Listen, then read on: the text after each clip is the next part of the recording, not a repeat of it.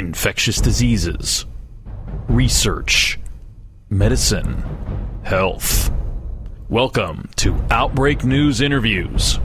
And now, broadcasting from the Outbreak News Skylar Studios in beautiful West Central Florida, here is your host, microbiologist and editor of OutbreakNewsToday.com, Robert Harriman. What is osteomyelitis? Yes, osteomyelitis is infection of the bones. So any long bone or joint may be involved with osteomyelitis, and there are three basic types. There is the hematogenous form, in which the bone becomes infected from the bloodstream, and that's usually caused by Staphylococcus aureus. It's probably the easiest type to cure, and mostly we'll see that in kids and young adults.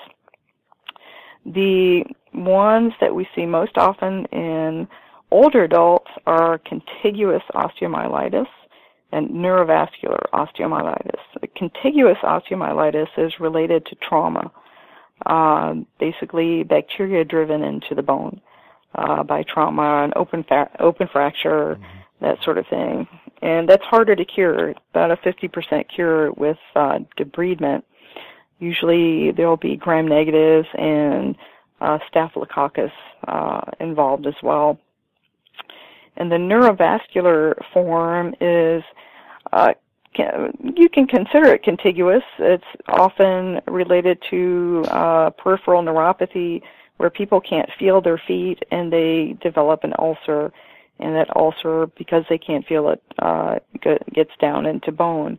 And that is even more difficult to cure. That really depends on the ability to get blood flow down there and clear up the infection with debridement. What are some of the complications you deal with osteomyelitis? The main one is non-union of a fracture, like an open fracture, or even, and that can be with hematogenous osteomyelitis. Also, post-trauma, if there's a fracture that there was an open trauma where somebody needed to have pinning or an intramedullary rod or something of that nature, there might, if it is not, if there's enough infection in there, there may be non-union. Limbs may be shortened, of course, because of that. Patients may have gait disturbances. Some of the things that are less common but more associated with long-term untreated osteomyelitis, and we do see a lot of patients, for example, with shrapnel injuries or old osteomyelitis. They've had it for 20 years, 30 years, and occasionally it drains.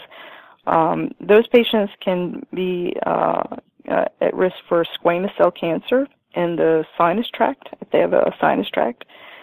They can also develop amyloidosis related to that chronic inflammation. So that's something to think about in those patients.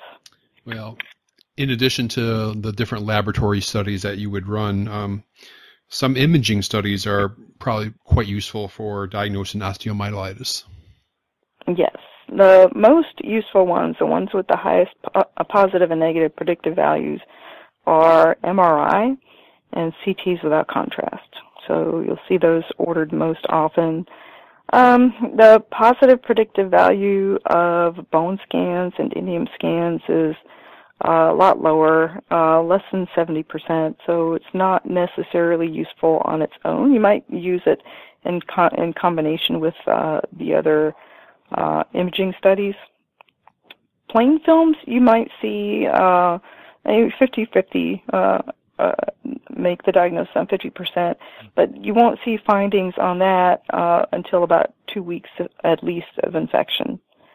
Gallium scans, not necessarily all that useful. So the more useful ones are MRI scans and CT without contrast if you're going to order anything. Yeah.